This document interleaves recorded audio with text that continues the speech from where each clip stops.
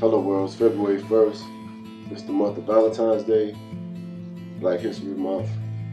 We're going to hear a lot about love, family, forgiveness, kindness, because it's Valentine's Day.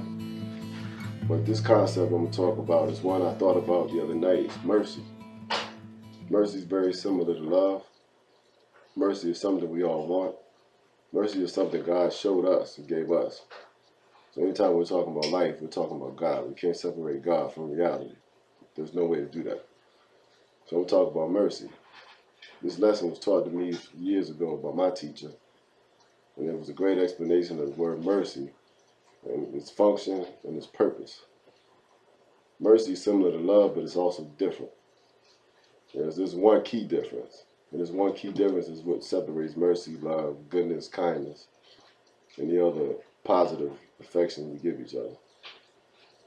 Mercy is also something we're going to need for Valentine's Day, based upon your situation, your family, or whatever else you've been through. Love and mercy can't be separated, but it's also not the same. Love is the idea we have, the emotion we have, and the decision we make. You choose to love people, people choose to love you. But love is always given. It's not something you can take, it's not something you can earn. 99% of us don't even deserve it. But love is also given, and when you give it, that's when you feel it. You feel the release. It's an action, it's a decision, then you feel the emotion. What makes love and mercy different is one simple definition, one simple function, and one simple action. Mercy is what you do when you up and someone else is down. That person is vulnerable, and you can hurt the person, but you choose to bow down and lift the person up. That is what mercy is. Mercy is the act of risking your own condition, which is better than the next person, but you bow down to lift them up. A perfect example of mercy is if you see someone bleeding, and you know that person has AIDS, but you still take your shirt off and you bandage up that person's wound. You're risking your own positive condition to bow down and lift someone else up. How many people would do that? How many people would risk their good health to help someone in need who has poor health? I probably wouldn't. I hope I would. I say I would. But until it happens, I really don't know. Mercy is when you see someone in a car that's on fire and you run in to pull that person out. That's mercy. We use courageous and bravery, but without mercy, there could be no decision to show that you're courageous or brave. How many people would run into a car on fire to pull out someone else? You're risking your own life and your own health to help someone in need who cannot do anything for you. That's mercy. A vulnerable person and a good person in a good condition.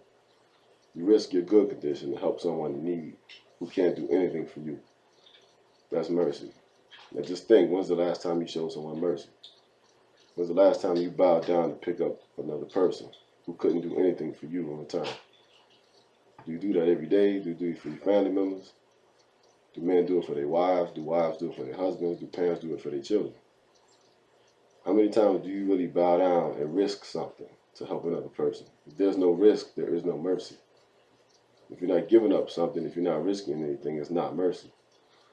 Now, the difference between mercy and love is that mercy and love, with love, you both could be on the same plane. You both can be equal. But with mercy, the other person is down, and you're bowing down to meet that person in need. Doctors show it when they treat sick patients. Lawyers do it when they operate pro bono, when the lawyer defends a person for free. They're risking their job, their career, to help someone who can't do anything for them. Some police officers do it. Firefighters do it. They run into houses they don't have to run into. They don't live there. But they run in to help somebody in need. Do you do it? When's the last time you showed someone mercy? When's the last time you risked your life to help somebody who could do nothing for you? That's mercy.